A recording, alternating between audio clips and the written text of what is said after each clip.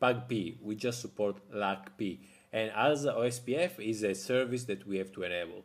So what I'm gonna do is I'm gonna enable LAC-P. And now I can go ahead and start configuring my port channel. There is no ether channel, it's just port channel, okay? So IP address 10.1.55.2/30. No shot.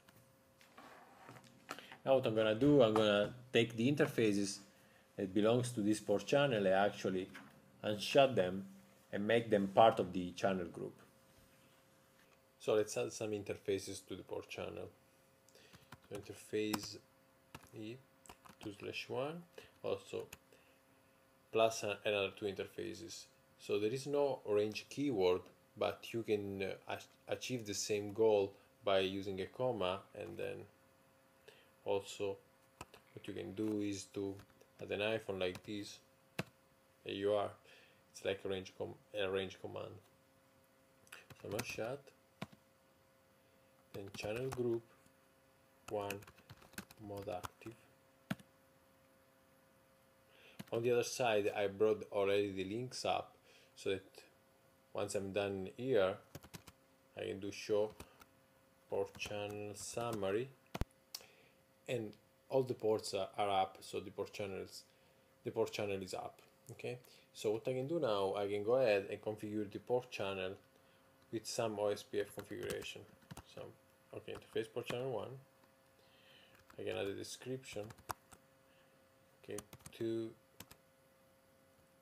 Nexus core, the other one. Then I can do IP OSPF method digest key 1 MD5 Cisco.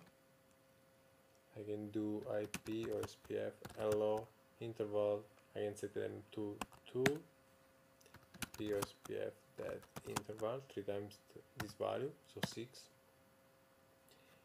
Then IP OSPF network point to point. And now something very important. You remember I didn't specify the network keyword when I created the OSPF process. So what I'm gonna do now is I'm gonna attach the OSPF process to this interface by doing this. IP router OSPF 1 area 0. This is how you do it.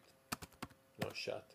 So now on the interface there is OSPF up and running. So what I'm gonna do also, I'm gonna repeat this configuration on another interface.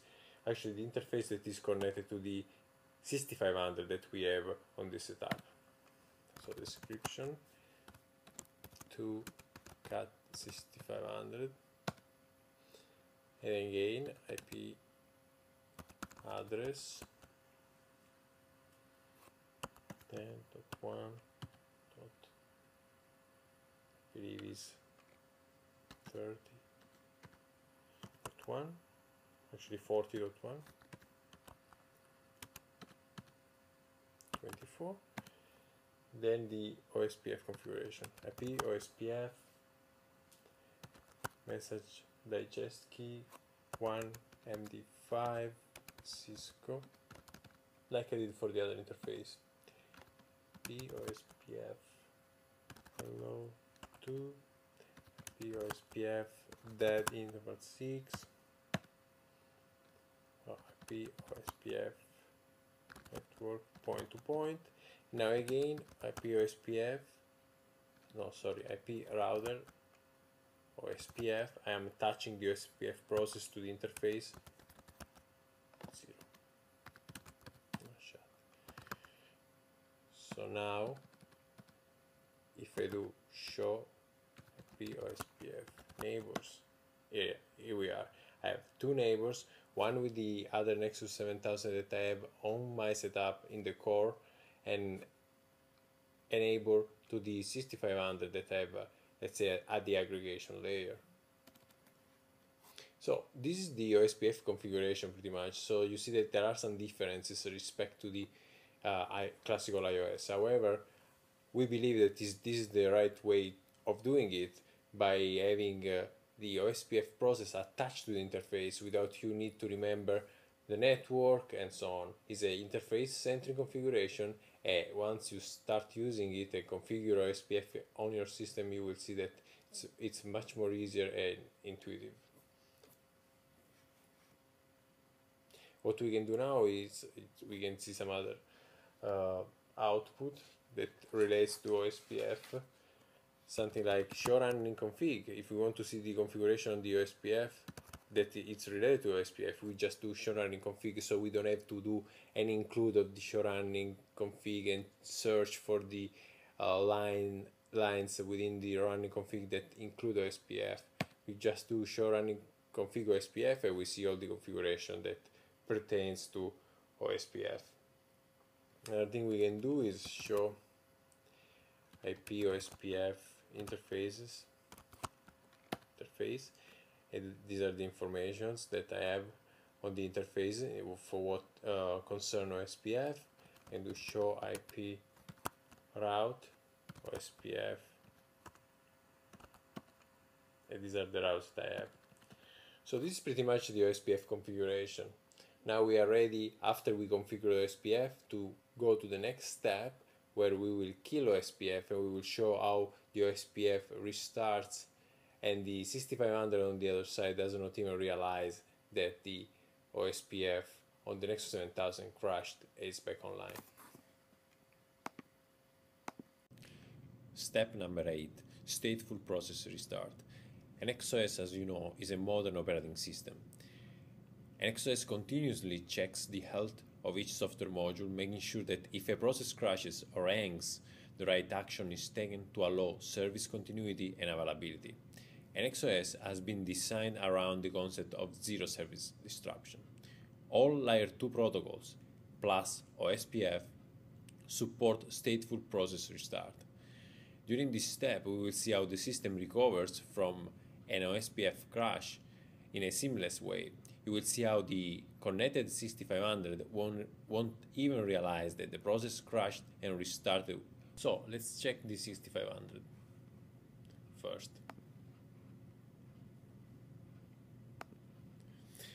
Here it is. As you can see, has two neighbors. One is the Nexus 7000 and the other one is another box that we have there, the titanium box. So what we will do now, we will go back to the Nexus 7000, we will kill OSPF, and let's see that. Actually, let's do one thing first. Let's bring the interface down so we see a bunch of message on the 6500.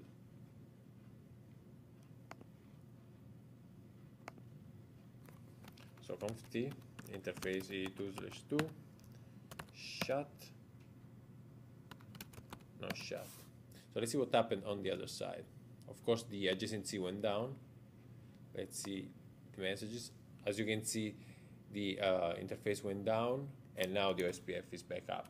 So if I do show OSPF neighbor, they are, or the adjacency is back online. Now let's do this. Let's see what happens when we actually simulate a crash on the OSPF on the Nexus 7000.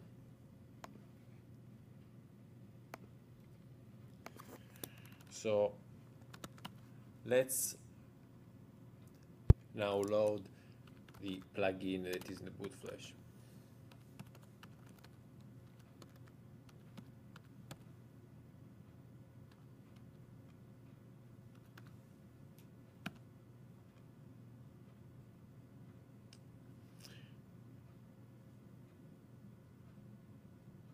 So what we will do, we will kill the process that was, I forgot, 6255.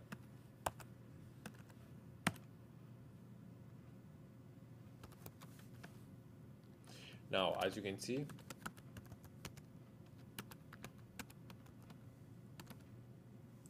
the OSPF process has now a new ID, and if we go and check the